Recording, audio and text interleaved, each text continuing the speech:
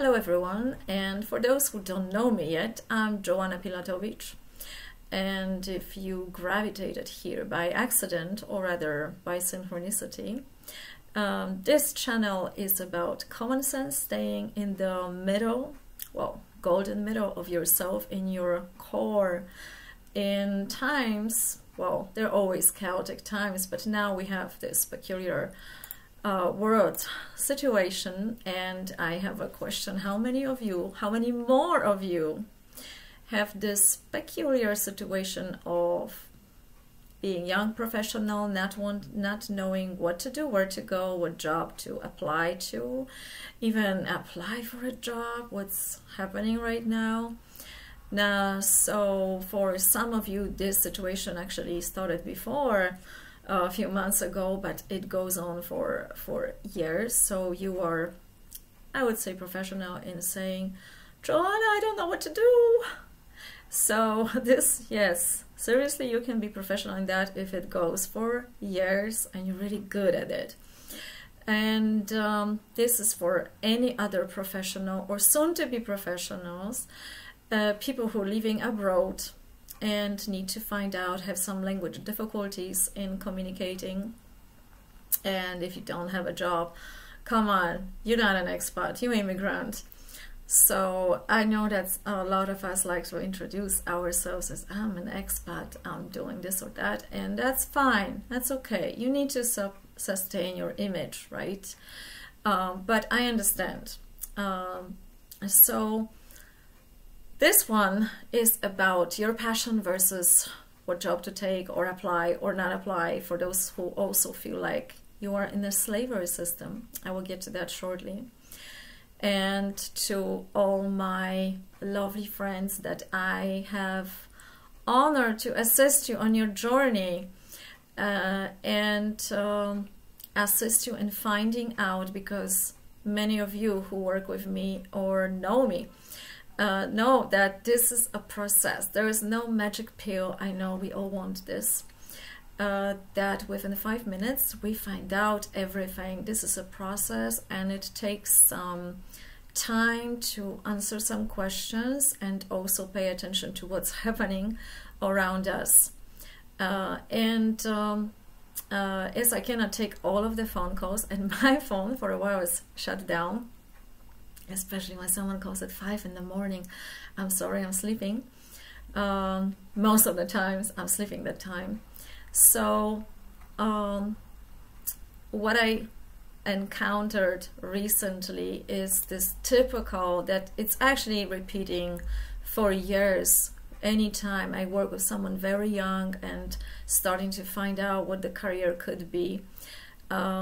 So you probably encounter this feeling like you have to take a specific education because your environment tells you, there is a pressure from your loved ones, because this job, this education will give you money. I mean, good job first, of course, and then money. And you have totally no passion for it, and you don't know what your passion is about. You have no idea what to do. Or I would say worse, but I won't tell you that. You are an artist and you left to live abroad. That's my case, but you know, I'm gonna stay quiet. I will be quiet for now about this. So you work hard and you get that education, you get debt, and that in certain countries you have to pay for another 30 years. And you're totally not happy. Then you get a depression, or you diagnosed with something, and then you find me. Or you find someone else, and eventually I encounter you somehow, and you tell me these stories. So this is for you. I hope to gather all this information so you get an idea where to start. And please, please, please be smarter than I was, because I was on that path many years ago. Not so many actually, but 10 is enough for me. I went through my own process in the Netherlands when I was living there, and I was also applying for those jobs, a lot of them every day. And then one day I already had few, and I lost many because none of them were my passion. Some some people who were working in those job agencies, they told me, Joanna, stop applying. Most of these jobs, they don't even exist. We have to put them out there because that's our job. And you are wasting a lot of time. If you want to apply for a job, go from friend to friend, get a recommendation from friend to friend. You have to know someone. But many of us, we don't know the right people, we don't have the right means, and we are not even in the right country for us. And for a lot of us, the language is an issue, because even if you are speaking already the language, I heard Dutch, not Dutch, sorry, the Netherlands, a person who was speaking perfectly Dutch, and she was telling me that even when she lives there for 20, 30 years, I don't know how many, she's still not accepted, or she doesn't feel welcome in a certain circles because she's not Dutch, so her language always will be a little bit off. The same as for the English language. And sure, I can speak English, but because I'm not a native speaker, there will be always this obstacle for me. And so for other languages, you have to really take that into account, this and a lot of other things, before you decide. There is nothing better than examples. And when I was in the Netherlands and I was taking all these jobs, that I felt under pressure and I was desperate. I wanted to dance, I wanted to express myself artistically, but all I got was cleaning jobs, washing dishes, and so on, and some documentation in Dutch that I didn't understand, but I had luck, and I'm of course quoting that, what kind of luck is that, but you know, I had to make some money and I was under desperation, and a lot of you may be in this situation, and temporarily you have to take whatever is there, and you feel it like you are in a slavery system, because whatever you make, you spend, or your taxes, or the taxes are taking away that from you.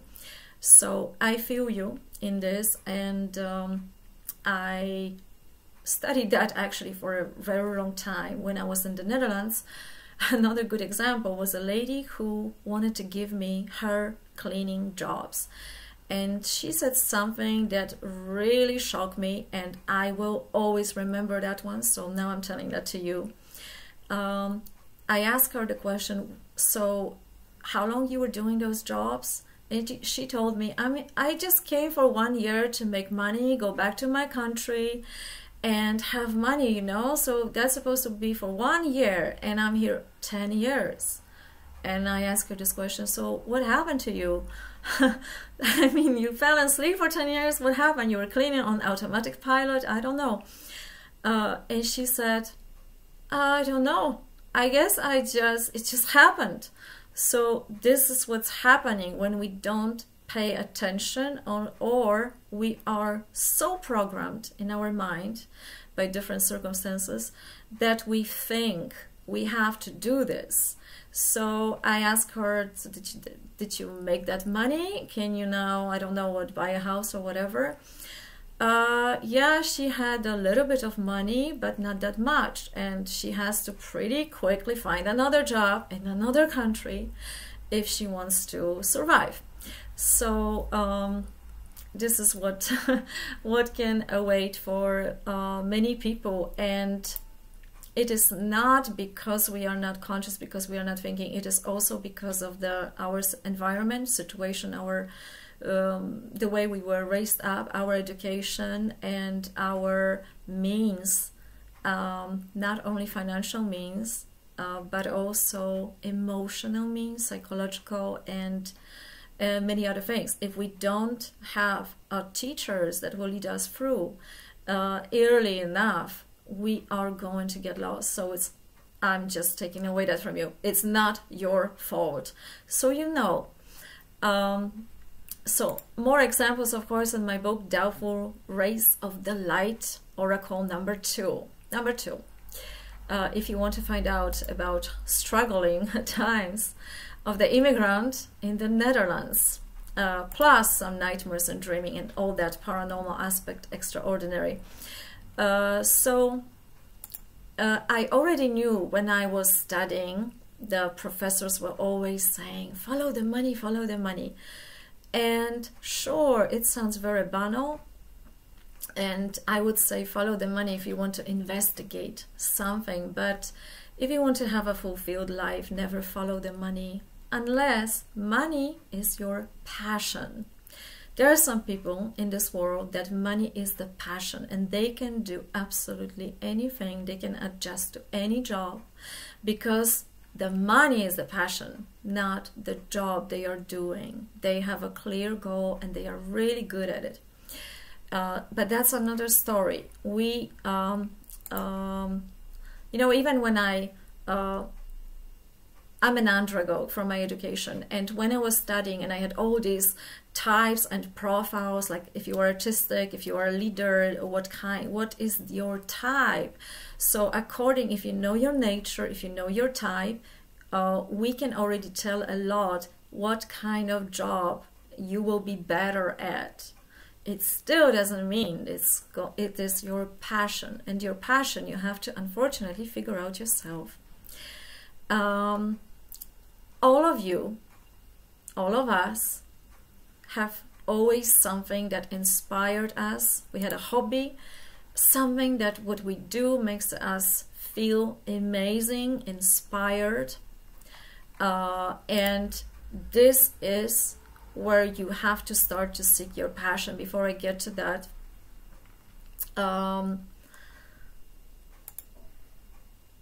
I'm following my notes here so I don't tell you too many stories, and I keep it to the point, so you know.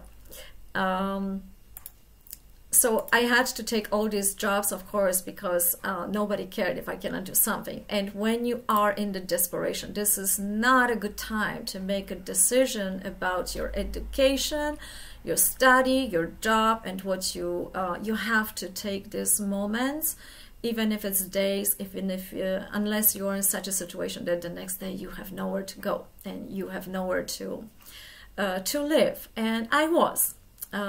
In that moment, I recommend prayer, and I'm not joking about it. All I did, I put my hands together and I asked God, please, please. And this you may hurt some of you, but I will repeat because it's very inspiring for those in the most difficult situation. I just asked God, please, if you want me to stay in the Netherlands, I need an apartment and I have no money. So all I can do, I can just water my plants. You can imagine what happened within half an hour. So, but I think that my intention was clear that time, and it also meant to be for me. I'm not saying that it will happen to everyone, but prayer, it's very good way because it puts you right back into connection to yourself, especially in the time of desperation. Now, I always had a feeling that, you know, Phoenicians were pretty good in trading, and, you know, I don't know the history of these times very well. We all know they created the money and how it started, but in my books I complain a little bit about them, frankly. So, but they created this this money system, and this is how it started. So the money are produced, the money are numbers, and there are people, economists, bankers, that they know, they learn, they spent all their life how to manage it.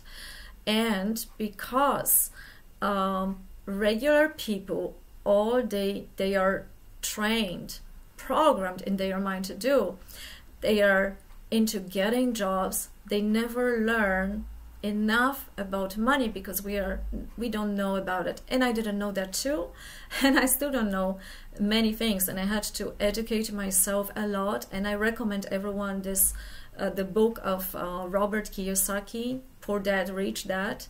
And what he says, what he claims, it's actually opposite what other economists say. So it's all to figure out to you and see what kind of main skills you have and where do you live, because I don't know, in every country you can do the same things, and there are different rules.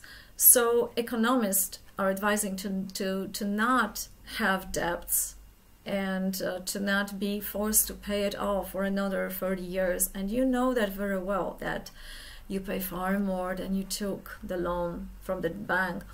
But Robert Kiyosaki says something different.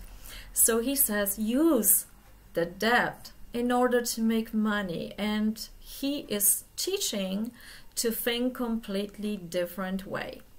I was very much inspired by his words, by his work he does, and he tells how to do it, but I'm not quite understanding. If you, some of you know out there, you are invited to share it with me, seriously. So this is two opposite things. It's not going to work to everyone, but if you have this ability, I was always on the secure side, so I never took a debt and loan from the bank, and I had this wonderful privilege in Poland that I could go and I didn't have to pay for my university because of I was lucky to pass an exam. I guess Nostradamus helped me a little bit, but that's another story. I'm not gonna get into that one. Nostradamus helped me to probably pass the exam to university because I love paranormal and extraordinary subjects, and I love to read about him, and that time I was just freshly reading about it and hearing documentaries, and this is exactly what I was talking, why the exam, and I guess they were pretty impressed. So how to find out now? You are in this system, you have to get a job and you don't want to go to the studies, that you don't have a passion, but you don't know what that passion is about. So coming back to it, what do you do naturally every day? That's just very, very simple way how to find it out. Something that inspires you. And if you lost your passion, you had it, you remember in the childhood or somewhere before, I recommend this video about losing parts of the soul, because it may happen that due to traumatic events you lost that parts of yourself, whether you call it soul or personality, I don't care, but something was lost, so you have to get it back. So something that makes you happy, make you feeling extraordinary, gives you pleasure, and you just, the time disappears when you do it. This is your passion. Once you figure that out, you may have some difficulties with linking it into a job, and you know, it's get a job, it's everybody will tell you get a job, and this is what I heard through all my years when I was looking for a job. Nobody ever told me, Joanna, create a job, because it doesn't sound so good, right? Create a job, it sounds scary. We're gonna get to fear, I hope, if I don't forget. So what inspires you is part of your passion, and now you have all these questions, how you can do that more in your life and how you can use it to make money on it or offer that what you're enjoying to the world. And you are not focusing on about the money here, but you are focusing on how to offer what you love to the world. And it sounds like a banal coaching phrase, but this is how it works. So other thing is, you have that, you have your passion, you have a slight idea how to implement that, and maybe you create something, you get some product out there, you find people to cooperate, but you get obstacles, and you have to be very honest to yourself. You don't have to be honest to anybody else, but to yourself is number one. But I recommend honesty. So you know, state all of your obstacles, mental, emotional, health-wise, situational, place you live, environment, other people who's supporting you, who's not supporting you. A lot of questions that I have for you to not answer instantly, but think about it, or let it be answered by your subconscious mind, by giving you image, maybe hearing something in your mind, or just coming to you randomly, naturally, spontaneously. And a lot of what I learned was from Arnold Mindell book, Working on Yourself Alone. That was one of my first books years ago, but a lot of coaches are talking about it, and there are plenty of books, and also spiritual, psychological. The statements, the questions are similar. So here's just an example, the most important one. What do you need in your life? What do you want? How do you want your life to look like when you are fulfilled? Do not think about that great job yet, or money yet. Take your time really with that if you can. So where are you going in your life? And this, I am not advising, but I'm encouraging you to find out as soon as you can, because if you don't know, others will tell you what to do, and they do. From early childhood, we are told what to do. We are trained, and then it takes us some good therapy sessions to find out which thoughts and programs were not even ours, and what is ours. And some people deal with that enormous emptiness because nothing feels like it's theirs. It's teachers, some other parents, aunts, uncles, you know, all people, they are always ready to stick thoughts in your mind. So taking time for that, enough time, and I cannot tell you how long that can be. It can be a month, can be several months, or a week, depends. Maybe you work already with yourself for a longer time, you are aware, it comes to you quickly, you have some insights, strong connection to your intuition. Next one, what do you value? What do you value in your life? What strengthens you and what weakens you? That's also important. What do you learn learned from the situations in your past? So go back and analyze those situations, what worked in your life, what didn't, what were circumstances around this. It's crucial.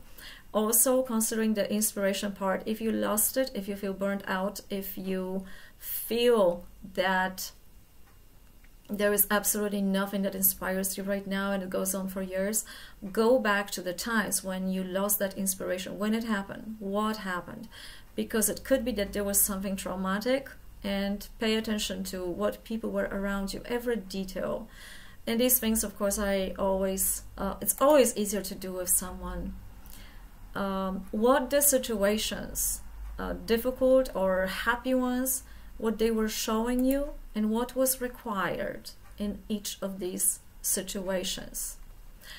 So let's say you have the passion, you answered all these questions, you took a time for that, you are starting to get a pretty good idea. If you still get a moment for yourself and you don't have to randomly apply for jobs or take anything, or you take something but also pay attention to stay focused on what you really want, and daily gather your observations, studying it and to use it later on, you probably encounter the ways of creating a job, going into business, being an entrepreneur, or so on. And a lot of very smart people, I would say, always recommend, when you are a freelancer, always get more than one source of income, because you will lose some, different situations will happen in your life, but you will still keep on going because you have some other sources. When you, the next, this is actually a trap, so I will tell you already what will happen. In most of the cases, when people start to be excited again, they follow, they publish book like I did, and I was so excited, and I burned out because of that. There is losing balance between pursuing your goal and pushing against the current, because you want to try out so many things. You basically read smart books about 100 things to do something, and then you try to apply and you are almost dead by applying number 17, because it goes on for months and you work from morning to evening, and it seems like nothing much is done. So when is the time for you to stop? That's one thing. It doesn't mean that you should stop pursuing your goal, your dream, or whatever you want to accomplish or you feel that is going to fulfill you. But go backwards when you started, and if you feel overwhelmed or you're losing your health, anything like that, I always miss this moment until I have a real symptom. So be smarter again. Go backwards and trace. So shut down your phone. I learned that one. It's a good one. Shut it down. All the notification, all the social media. Sit with yourself. Go backwards and see what works. How much time you put in a certain tasks. Whether you do promotion, marketing, selling, I don't know. It's up to you. And what was the results? Did it work or not? And cut off everything what didn't work. And then if you go on to try it out, another thing, also state it, write it down, because you are going to have a tendency, being also on this automatic pilot, to keep on doing the same thing, because you are programming yourself. So it's natural. You get up, you do this thing over. Oh, maybe I just do it one more time. Maybe it works this time. If it didn't work for this certain moment, because there is this saying and thought like, okay, it didn't work, but maybe now is the right time. Now it's going to work. Maybe. But how much is when it is enough for you? And for everyone is different. I know people that were searching for an agent and they landed in a deep depression and they cannot go on, they cannot even publish anymore because the depression is so strong by this time that they didn't know where to stop searching for an agent and let go. It doesn't mean that stopping, it's not finding an agent. It only means that perhaps in their life another path currently is necessary to take. Maybe if they would self-publish, they would be discovered, or maybe they would have some sort of a success and fulfillment. But it also depends where you're going, because if you're not going to be fulfilled with that, then that's another topic, of course. So go and cut off everything that didn't work and promise yourself by writing it down that this is what I'm not going to do anymore. So if you are applying for jobs and a certain field never worked out, when you will stop sending those applications. I had a trouble with that because I trained myself in the Netherlands so well that I was sitting basically 6 hours per day sending applications, cover letters, and my native speaker friends, they were checking everything for me, so I was absorbing everyone, you know, in it. And of course I got this job and I was so unhappy because I completely wasn't a type to work in a big corporation. So so analyzing it back, it actually saves you time. I'm sorry to say, but there are no shortcuts. Actually, every shortcut like that, not every shortcut in life. I like maps because you can find shortcuts there. I don't like this automatic, you know, GPS, because it's not smart. I know some people say it's good, but I don't find it smart very well. So shortcuts and finding out your passion and creating your fulfillment, your life, your path, your journey. If you try to take these shortcuts, it ends usually in loss of time, energy, health, lots of money. How many of you, I hope not so many, paid this money for 5 minutes of a psychic reading that will tell you everything, and from now on your life will change forever? And I'm not saying that there are people who cannot do that for you, but a lot of people who are promising results within 5 minutes, I would be very suspicious. But that's just me. So I don't know if I told you everything. I hope so. I do also have this feeling that we are, and Robert Kiyosaki was telling that we are trained into getting jobs and pay taxes, and that's it. And it also depends. I'm not saying it's wrong. It depends who you want to be, because if you're a scientist, you don't care about the money. You care about different things. You want a Nobel Prize, right? And if you are charmed by money, then you go and work for Big Pharma. That's another story, but I'm not gonna get into that one. So the last thing, it's about planning and following your plan. And of course, with planning is a tricky thing, because you have to be well prepared, and before you reassess and go back and analyze everything would work or not, you need the solid plan. And I recommend to do it with someone who went that path before you. And sure, with plans, don't stick fully to the plan, because if you make plan, you know that saying that God is really entertained when you make plans. So there are different ways, and psychologists, some of the psychologists, not everyone, says that, okay, you want to be a musician, buy equipment, and then you're gonna try, you are going to be very creative. I don't agree with that one. I know people that had most expensive equipment but lacking inspiration. They never created anything. Start from creating first, and the equipment will find you. And someone even can borrow it to you, or you can find friends where you can record. So for me, inspiration is first. I could not spend one day without being inspired by something. I am seeking for inspiration first. And when you're planning, you have to take 3 factors straight away into account. So your mind, your emotions, your focus, that's 3 factors in one, because there is more.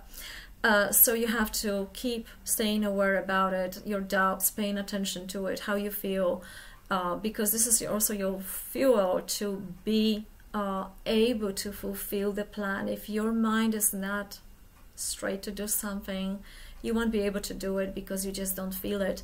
Another one is the stamina, chi, ki, energy, breath, food, of course, but breath. Some of the prana breathers, breatharians, I hope I pronounced that one good, they say prana is more important. Life force, chi, ki, however you call it, your energy level, it's crucial, because you can think positive as you want. You can even have a right intention. If you don't have this basic energy, health, you cannot fulfill any plan. There is another factor. There is a place you live, and this is connected with astrology, your environment. Some people have a good charts in a certain place. It's a place of power for them, and this you need to check with astrology. There's also influence of those people around you, what they talking to you, do they believe in you? If they don't believe in you, that's okay. Just don't tell them about your plans. Share with your plans with those people who are supporting it, and you feel that support, because it's not only you that you sabotage yourself. There are also environmental causes that will sabotage your plan or your plans. And this is also some part of being influenced by education, teachers, some mentors. We all are humans, and we do make mistakes. So even the greatest therapists, they always go for supervision, because they need to check the level of their objectivity, and we are never objective. I think knowing that, it gives us better chance to be most objective as much as we can. So these are three aspects when you have to take it into account by planning. And there is one more thing about fear. When you work with your obstacles, you may encounter fear, and fear are very tricky because they go into your symptoms and into your thinking and into your feeling, and they are very subtle enemies sometimes. If it's not so strong, how for me, I always can say I was a master of being scared. I wasn't a master of fear. I didn't manage that. And as for an artist, I was performing, I had to sing, I had to dance. So imagine that if I could do that, and I'm telling you this because you will know where I'm coming from. It's not I just was scared to perform. It's not just being scared. I was losing voice. My legs were becoming a cotton. I was falling apart just like that. And when someone in the public was asking me questions, I could not speak. I was whispering. Or sometimes I opened my mouth, but the words were not coming out. So if I worked with that, I know that every one of us can do this. And just a few months ago, I was pushing myself, but I also had this fear. Why should I even talk on YouTube channel? You know, if I talk something, I tell to those 30 people or 10 people I'm teaching, and that's okay. It's okay. But I come forward and I do my best to pass this information. And I told myself one thing, and this may work for you. This is a secret. This is a secret for everyone. So the secret is go and make mistakes. The only way that you can progress in something is to admit that you are not necessarily being in that current moment perfect. You don't have to be perfect, because there are people that can hear your message and they can benefit from it. If you have something to share, to pass, it may save someone's life. And I thank you for that, because some of you called me years later and told me that the words I said, and I don't remember what I said, saved their life. And for me, that's the biggest thing. So I told myself to go out there and be not perfect. And how you do that, how you think you have to train, you have to be perfect and you have to practice. Sure, if you are a performer, you rehearse unless you feel confident enough. But there is a series of times when you are learning new skills, when you go out there maybe making fun of yourself, I don't know, but this is the way you are learning. And it's okay, because probably every one of us had this experience when someone else laughed at us. It's totally okay. Many people laughed at me when I was living in Poland, and they were right. And I come from this perspective now, and I think that all of us need to have this healthy approach to yourself. Sure, I did things that I'm also laughing from the perspective. It wasn't funny for me when I was falling apart that time, but for many people it was, because it just looked funny. But from the perspective, I can look at that and I can embrace that as an experience, because I learned from that, and I can understand what it means for others when I'm leading them. So you see, there is always a benefit in your experience. So I'm wishing you to have lots of luck in rewriting your script of life. Start today. This banal thing, do it now, do it now. I'm going to repeat that one too. Do it now, step by step. Do a little thing every day, but this is your progress. If you give yourself every day one sentence, one action, whatever, but just one thing that you think of that can put you forward with whatever you want, you are progressing. We are never neutral if we don't progress. I'm not going to finish that one, you know what I mean. Okay, so wishing you wonderful time. Let me know how it is going, and till the next time. Bye bye.